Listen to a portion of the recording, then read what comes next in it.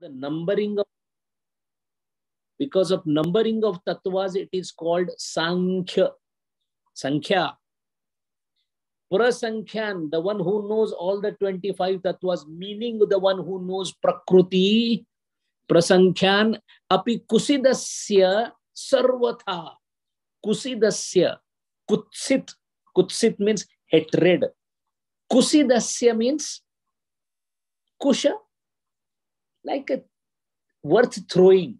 He now gets a feeling that all this Prakriti is worth throwing. Throwing meaning what? Not the Nama Rupa to be obliterated or they to be destroyed, but the whole mastery on this Prakriti is of no use.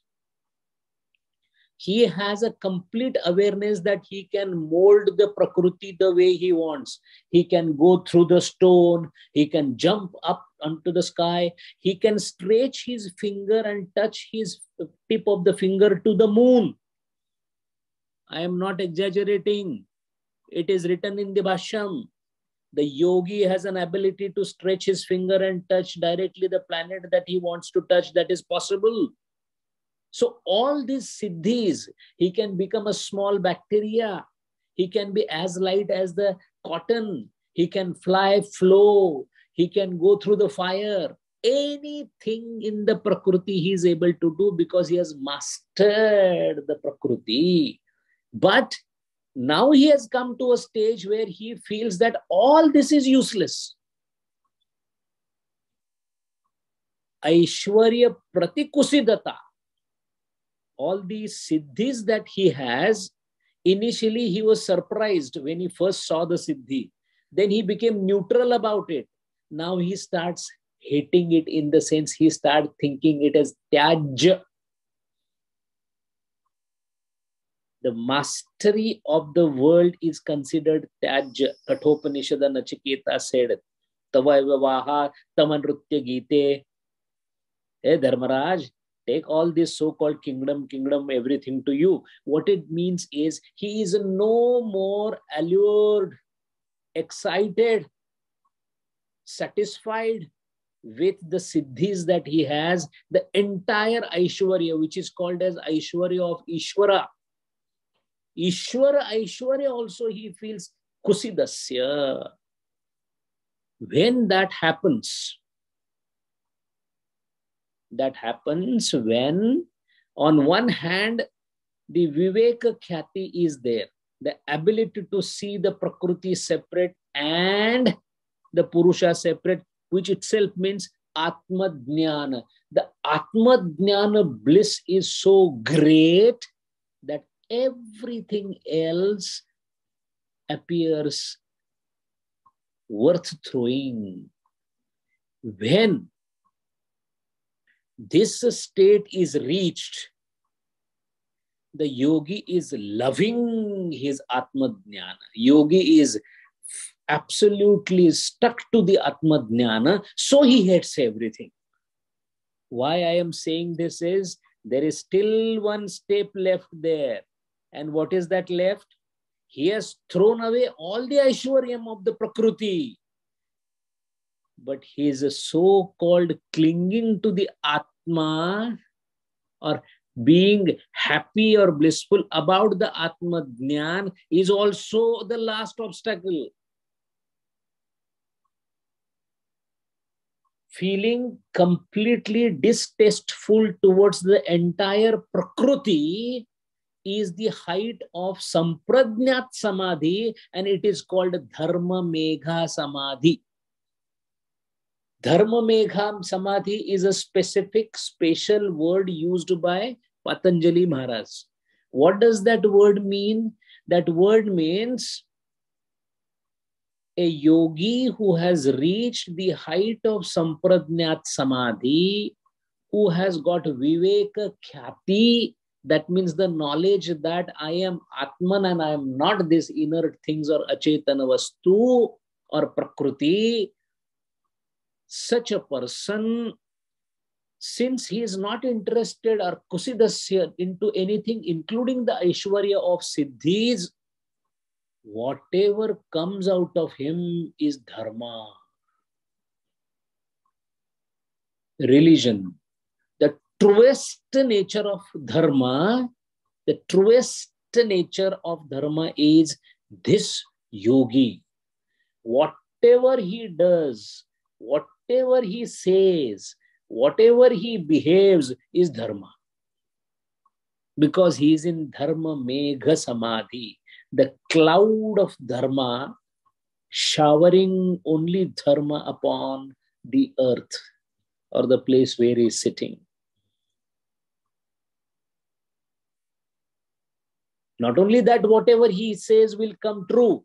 That is again a part of the siddhi. Whatever he does, it is said his murmuring also will be religion, dharma. This dharma megha samadhi is the height of sampradnyat samadhi. So we have this savitarka, savichara, sananda, sasmita. Sasmita, after sasmita, the height of sampradnyat samadhi. That means he is aware of the fact that he is knowledgeable. See, try to understand. He is knowledgeable. He is jnani. The only problem is he knows he is jnani. Being jnani is one stage, and being aware of jnana is another stage. At this dharma megha samadhi, he is aware that he is jnani. In asampradnyat nirbija samadhi, this awareness that he is a jnani is gone.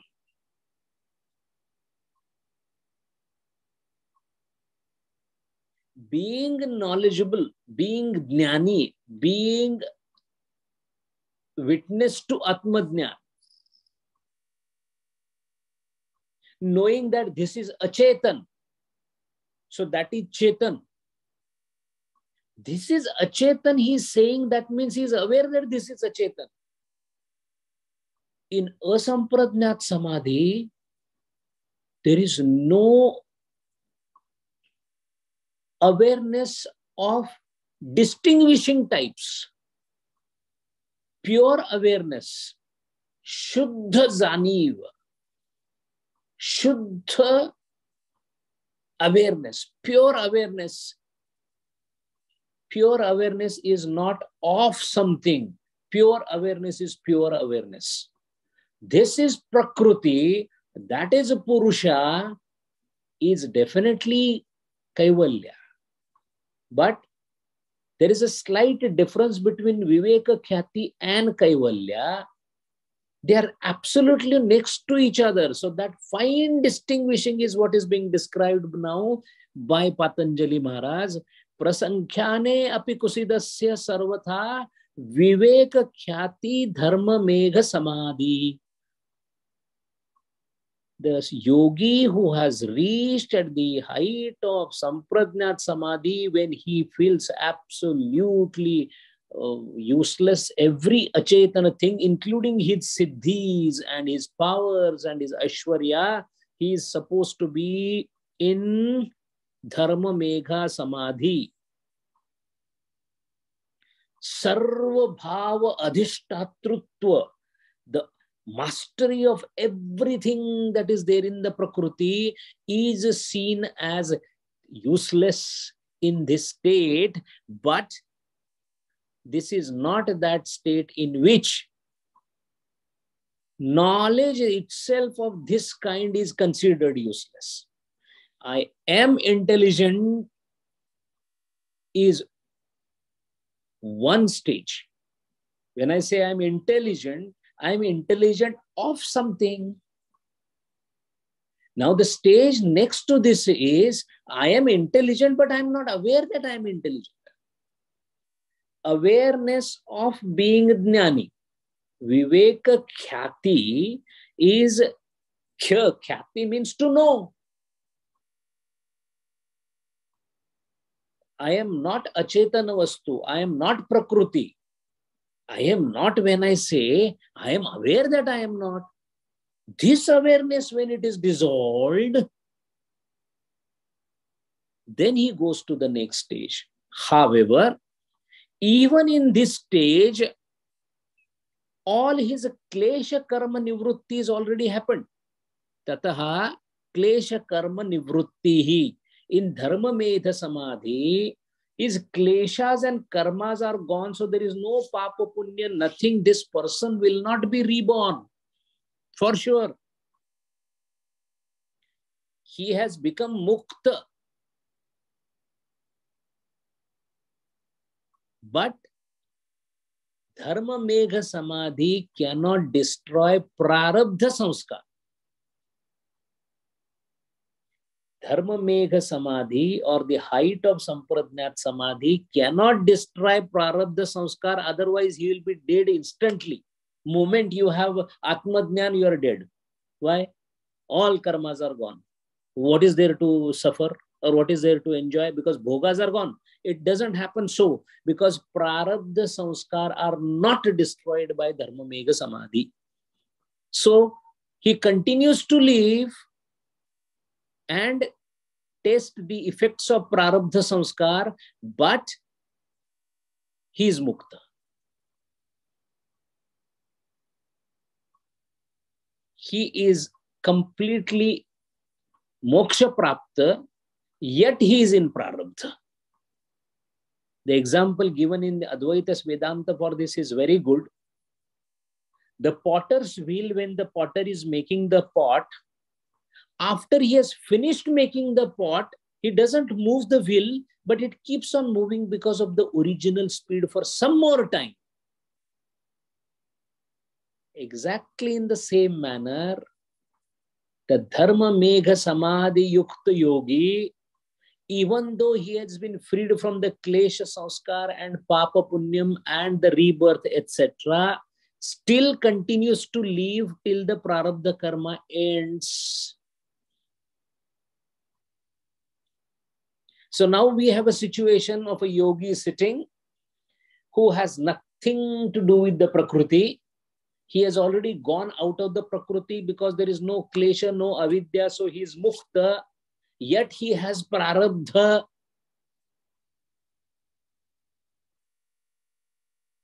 Imagine an analogy that a naishtik brahmachari is going to a brothel. What will happen? Nothing will happen. He is a naishtik brahmachari. So he will just visit the brothel and come out. Similarly, the yogi who is dharma megha samadhi yukta and mukta will continue to enjoy the prarabdha, in the sense, let the prarabdha come and go. It will not affect him anymore. It will not create samskaras. It will not create likes and dislikes.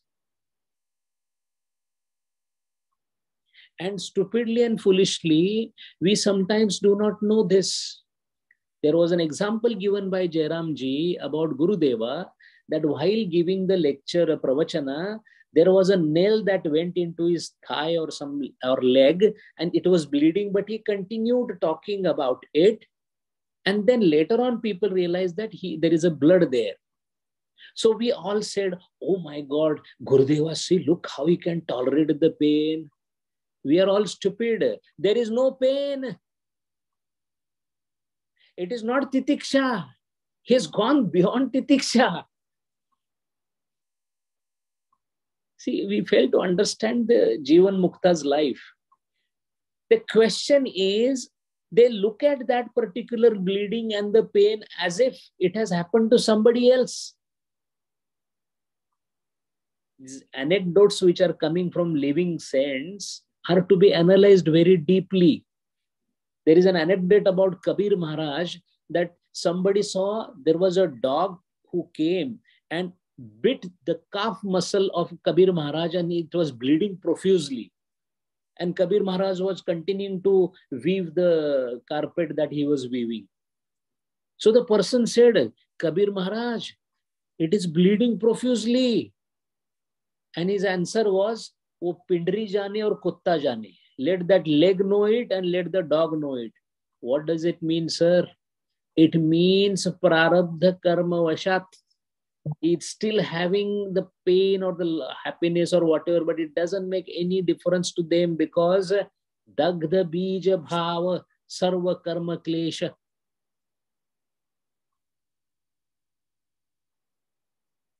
How is the situation of these people then? Tada sarva avarana mal apetasya jnanasya anantyat anantatva jneyam alpam. In the horizon of a yogi of Dharma Megha Samadhi, the Jivan Mukta, everything is full of consciousness. So there is nothing much left to be known. See, we are constantly trying to know something. Early in the morning, we rush to the newspaper. Why? Curiosity. What is there? What happened? What happened in Maharashtra? The government got toppled. What happened to this? What happened to America? What happened to Ukraine war? Continuously. We are not at all related to those issues. In fact, nobody comes and asks us anything about as advice. But we do that because there is an inherent urge to know. Jitnyasya. That jitnasa of this particular yogi has ended. In fact, he's not interested in knowing who I am, where I am going, from where I was born, where I'll be later on born, how this world is moving. All these questions are already answered. So, because avaran and mala both are gone, apetasya, jnanasya anantatvat, because the knowledge is everywhere now, gneyam alpam. To be known is very little. Mind well, a yogi who is Jivan Mukta is all knowledgeable. Then why Swami Vivekananda could not talk about theory of relativity? Why Einstein spoke about it? Because he must be knowing, no? Why Gurudeva did not come out with a new discovery and perhaps one been nominated for a Nobel Prize? First of all, there is no desire. There is no desire. And second, Prakriti is the interplay of gunas constantly playing with each other. So there are so many hidden secrets in this Prakriti. The mankind will keep on discovering and keep on inventing for years to come. It will not end. See, last so many thousands of years, new discoveries, new inventions are happening. Something new is coming. Some 30, 50 years back, there was no digital world. Now there is digital world. Then they will go towards artificial intelligence or whatever you call, then metaverse, then there will be something more to that. It will keep coming because interplay of gunas is a constantly evolving things. There is no end to invention because Prakriti is far superior to the man. We all are a part of Prakriti. How can we be bigger than the Prakriti? The father knows much more things than the child, howsoever the child may try to discover. So a yogi is all knowledgeable in the sense that he knows everything about the Prakriti provided he wants to know.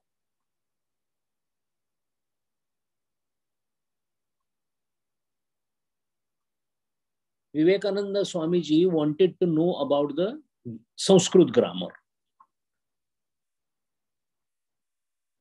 So he took Ashtadhyayi, Panini's Ashtadhyayi, and started reading, and there were some aspects which were difficult to understand. The Panditji who was teaching him in Gujarat, he was little annoyed. He said, why can't you understand it? Now imagine the yogi who used to be in Samadhi could not understand it.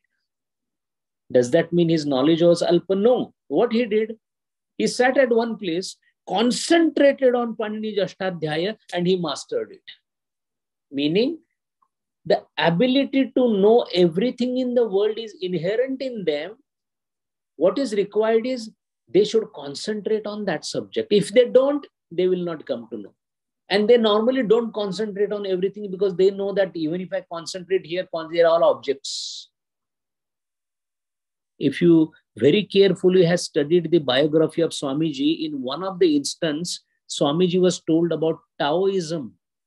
And Swamiji said, I don't know. Our Swamiji saying, I don't know is very rare. But he said that. What this means? That I don't know about it. But if you want to know, just by concentration, not even by reading book, he would know Taoism.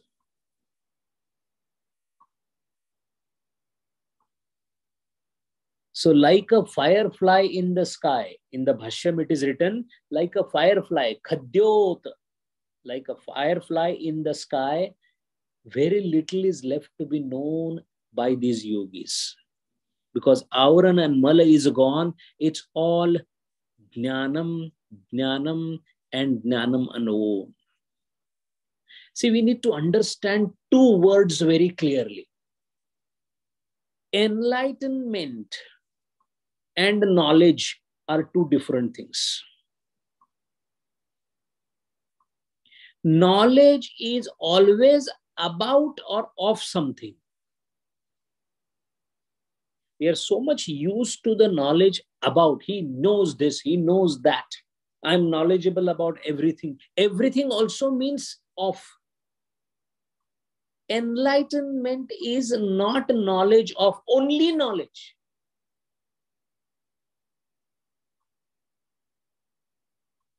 Let us take a very crude analogy. I'm eating Srikhandam. So it's very nice, enjoyable Srikhandam. Okay. What will happen if I am Srikhandam? It's a crude analogy, but very relevant. If I am Srikhandam, why will I feel that I should eat myself? What you are, you can't be enjoying that. This body, I enjoy. I try to beautify it because it's not mine. That what is not mine is enjoyable. But me, I'm enjoying me. I'm enjoying myself. I'm enjoying me. Doesn't happen because I am enjoyment.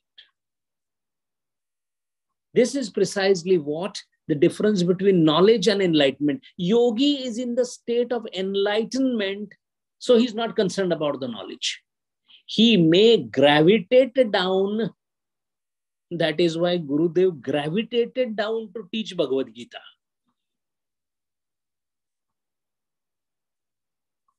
He was enlightened. Let us take another analogy to understand this. What is time and what is eternity?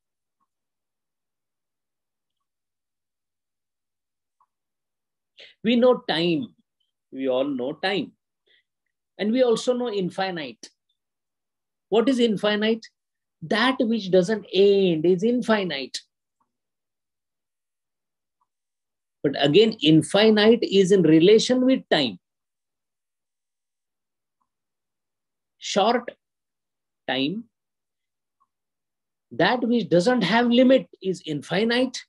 But when you say doesn't have limit, it also speaks of limit. Then eternity is different. Beyond infinite is eternity. Why? Because time and infinity both are within time. Time and infinity both are concepts of time.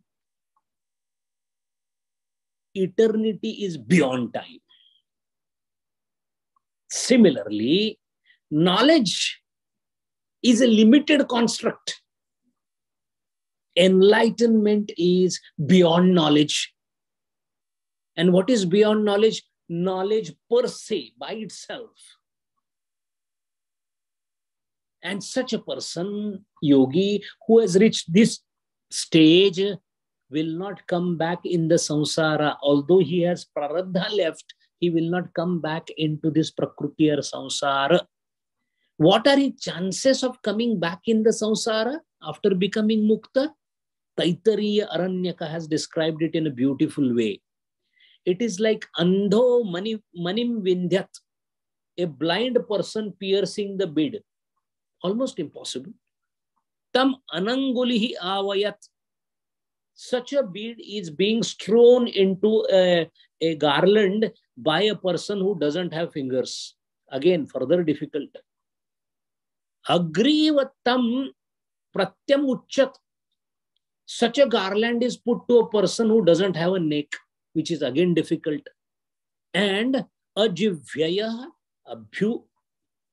abhyapujayat. And such a garland after putting, a person who doesn't have tongue is singing, which is not possible.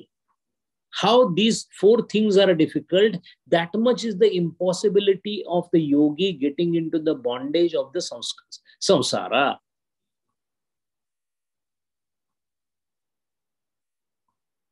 In this sutra, the critical thing that we need to understand is knowledge is the product of mental limitation on pure consciousness. When consciousness gets limited, knowledge arises. Relation of knowledge and consciousness is like time and eternity. Eternity is not a time infinite, but time transcended. Similarly, consciousness is not knowledge of everything, but knowledge transcended. Knowledge of everything is still an inferior state than knowledge transcended. And that is why tataha krutarthanam parinama krama samaptir gunanam. Now comes the last ultimate philosophical concept before ending the Patanjali Yoga Sutra. This is directly taking a question in hand now, that if the yogi knows that he is not Prakriti, that means guna, because he has transcended gunas, nistraigunya bhava. Nistraigunya bhava means he goes beyond the gunas. Agreed. What happens to his guna or the guna itself? So is it a situation where the gunas are there, he is here and Purusha is here? Is it technically three things separate from each other? Purusha, Prakriti, and this yogi. Because you can either be Purusha or Prakriti. There is no third entity in this world. So where is the yogi? Has the yogi become Purusha? Or yogi is still in gunas but not working in the gunas?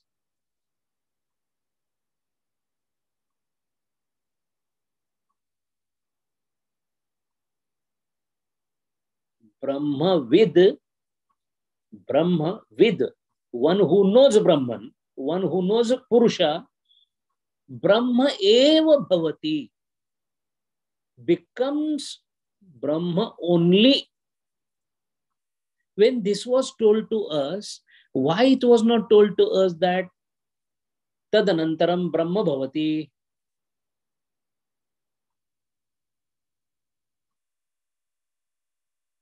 Brahmavid, Brahma eva bhavati.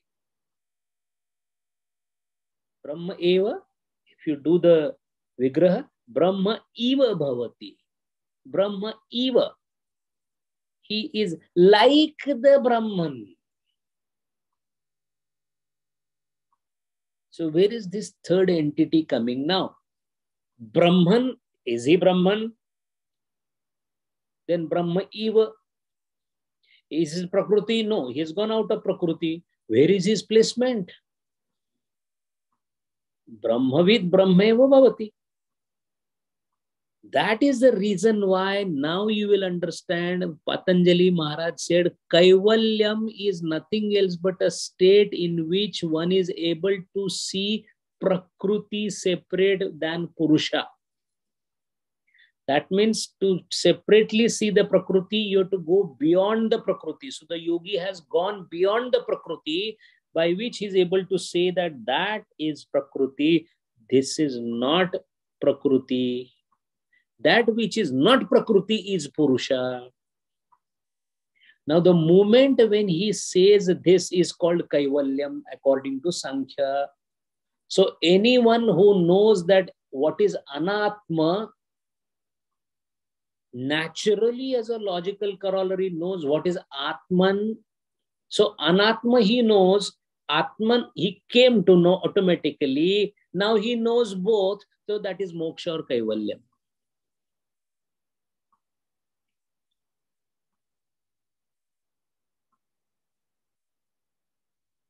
Now we have said that Purusha or Brahman is extremely akriya, neutral. It doesn't do anything. Then when avatar comes down, who comes down? When avatar takes place, yada yada hi dharmasya, fine. Sri Krishna Bhagavan came, Bhagavan Sri Ram came, Swami Vivekananda, whatever, they came as avatar. We are not talking about Krama Mukti, we are talking about directly the consciousness descending. Avatar. But consciousness cannot descend. Consciousness cannot do anything because it has got nothing. It doesn't do anything. Perfectly, that Shukram, Shuddham, Anavaram, Asnavaram. If it is so, who takes the avatar? Because to take avatar, you have to take the gunas. That means Prakriti and come in the Prakriti. The secret of the mystery of the avatar lies in this particular fact that the one which has transcended the Prakriti and has become almost the Brahman is able to come back again with the help of Prakriti, being fully established into a state where he is separate than the Prakriti. So avatar is Nitya Mukta. They never get entangled. There is no question of Sri Krishna Bhagavan Sri Ram getting at all entangled into this Prakriti because they came from a place which is beyond Prakriti. But they are able to take the Prakriti for the sake of avatar because Brahman per se cannot descend because it is Nishkriya. That is why the person who is sitting at yogi or at the place where he has gone beyond Prakriti, he looks towards the Prakriti and says, where is Prakriti? There is no Prakriti. At the place when he is at Purusha level, at Atmadnyan level, Maya is not existing. So, there is no Maya, there is no world, there is no creation. Ajatavad. Gaudapada is speaking from this point, from the point where the person has transcended the Prakriti. But if you are in the Prakriti or Maya, it exists. That is how those who are in Guna, they will say Gunas are there. Those who have transcended the Guna, they will say Guna are not there. Then what happens to the Guna of the yogi which has transcended? Second, how the yogi who has transcended, does he ever come back? If he doesn't come back, then who comes back as an avatar? And will Guna end sometime in the world? In Pralaya, they don't end. In Srushti, they come out. In Pralaya, they go back, but they're still there. Gunas are never destroyed. Then how long the gunas will continue to do what they are doing? All these questions is the last part of the Patanjali Yoga Sutra, which we'll see in the next session, and hopefully we'll be done with the Patanjali Yoga Sutra. Hari Om. Om Purnamada Purnamidam Purnat Purnam Udachyate Purnasya Purnamadaya Purnameva Vashishyate. Om Shanti Shanti Shanti. Harihi Om Shri Gurubhyo Namaha. Harihi Om.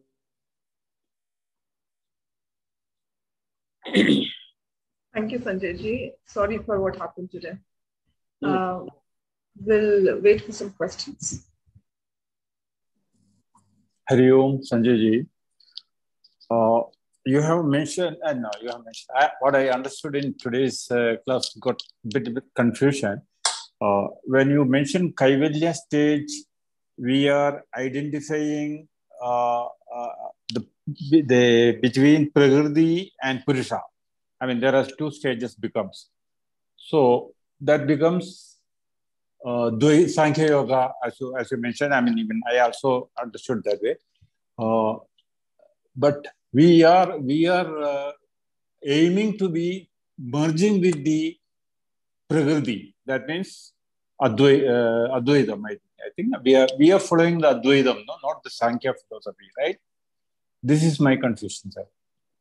No, both are same or similar.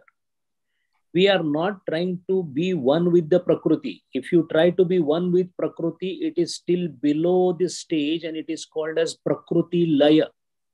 It is one of the high state in concentration, but we are not trying to merge with the Prakriti or to be one with Prakriti. Going beyond Prakriti, transcending the Prakriti is the aim. For example, being somebody, like I am myself now. So I have become, with myself, I have become one. If I am able to go beyond me and then see me, that is the goal. So the whole process of samadhi is to go upwards in identifying with the things that are there around, identify and expand, and ultimately identify with the whole creation, and then go beyond the identification. That is Kaivalya. Advaitam itself means Kaivalya.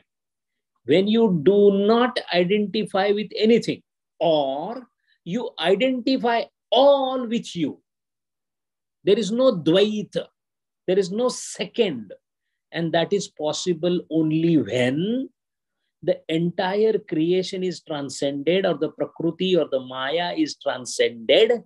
Then what you see is, in the Maya also you see the Purusha or the consciousness or the Atman. In the everything, non-Prakriti also is Atman, Prakriti also is Atman. So Atman everywhere. Tukaram Maharaj says, Bharala Ghanadata Hari Dise. He says, rampant Hari is seen by me everywhere. So this stage is the goal of Kaivalya. Now, what is Kaivalya? You identifying Prakriti and Purusha. When will you identify that? Only when you go beyond the Prakriti. If you are immersed in the water, you cannot say what is land. When you come out of the water, then you can say this is water, this is land. Similarly, to come out of the Prakriti is nothing else but taking the entire yoga process. Yoga is nothing else but step-by-step approach to get out of the Prakriti, starting from Yama Niyama, Ashtanga Yoga, and reaching to the culmination of Sampradnyat Samadhi. Asampradnyat Samadhi is jumping over. Sampradnyat Samadhi is climbing the staircase. Ashtanga Yoga is crawling towards the staircase. Kriya Yoga is climbing the staircase. Sampradnyat Samadhi, climbing the higher steps. Asampradnyat Samadhi, leaving the staircase and jumping beyond. Hari Om. Hari Om. Beyond comprehension. Excellent example of coming out of the water and identifying the land and water above we are standing. Absolutely. Absolute example. Thank you. Hari Om. Hari Om. Sanjay ji. Gita says, Sarva Bhudani Kaunteya Pragradim Yanti Mamigam Kalpakshaye Punastani Kalpadyo Visrujamyaham. Pragradim Swam Avashtabhya Visrujami Puna Punaha Bhudagrama Mimam Krishnam Avasham Pragrader Vashat. Here, the Prakriti is because of the help of Avasham Pragrader Vashat. That means Prakriti is helplessly, this is happening out of the nature of this Prakriti. Yes. So there is an element of helplessness there. Even Bhagavan agrees that. Yes, very true. And this particular shloka that you narrated is the one that goes very close to Patanjali Yoga Sutra. The gunas or the Prakriti shall continue to be there. Yeah. Will it end? Only for the person who transcended it will end, otherwise it will not end. When did it start? There is no answer for it. Anaditva. Yeah. It is Adi, but not Ananta.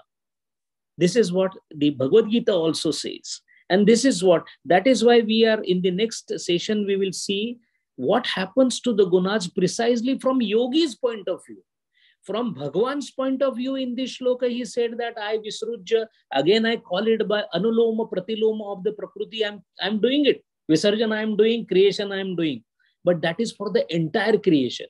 That individual yogi, when he goes beyond gunas, then from his standpoint, what is happening to the gunas is what is the subject of next session. Hari Om. Hari Om, Hari Om.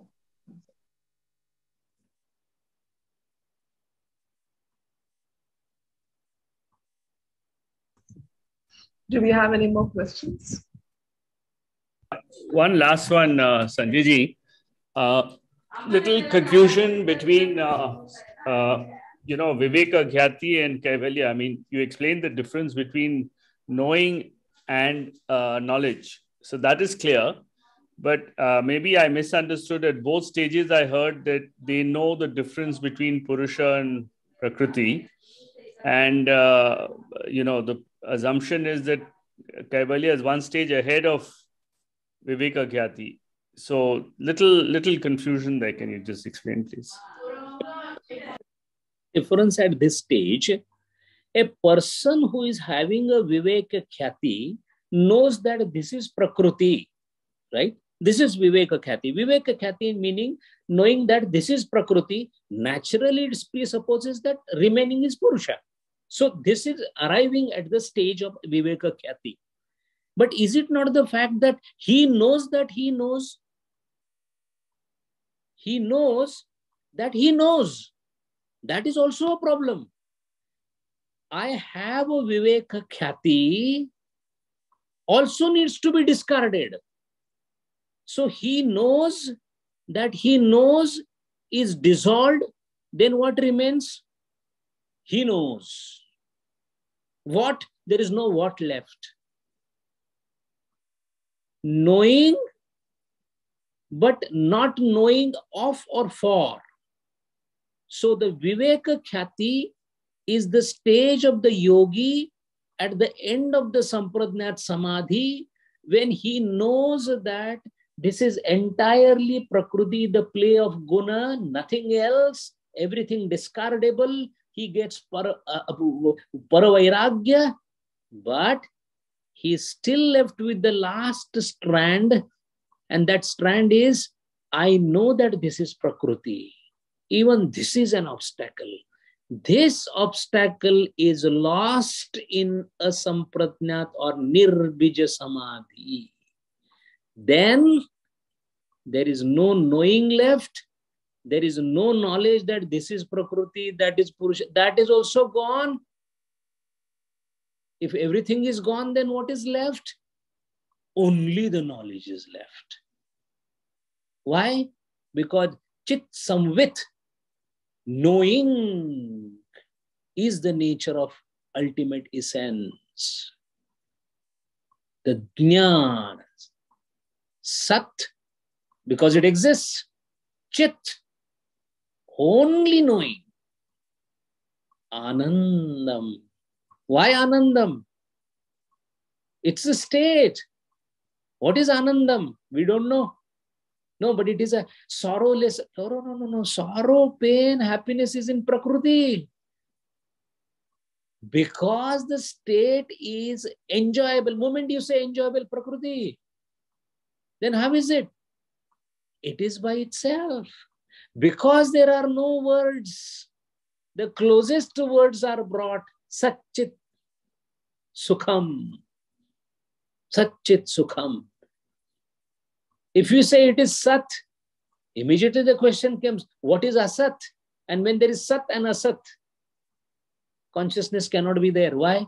Because it is propertyless. It's a very difficult concept to fathom in the mind because it is something too huge for the intellect to understand. It is to be experienced, anubhuti. Paroksha Jnana has limitations. So, Viveka Khyati is of the yogi is that he knows that he knows. Kaivalya is the knowledge. That is the difference. Hari Om.